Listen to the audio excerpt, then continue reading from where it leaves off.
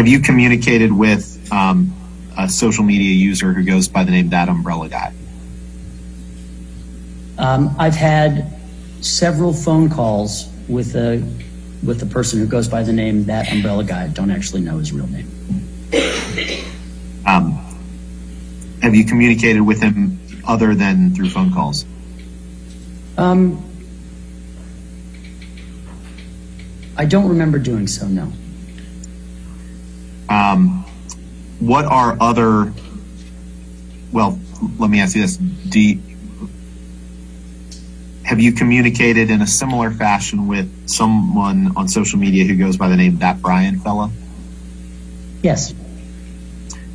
What about someone who goes by the name The Real Laura B?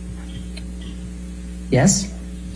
And have you communicated to those individuals listed evidence that you believe suggests that Miss Heard's allegations are hoaxes? I would say I communicate with the internet journalists, because we put them in a category calling them that. I've done that.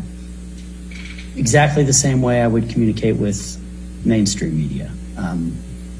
If they have questions about evidence or the facts, I'll inform them. And have you, when you communicate with them, do you do so? You testified some by phone, correct? Yes. Do you do so by text or messenger platform? Largely, I think by phone. But if I communicated in writing, it would be probably by Signal.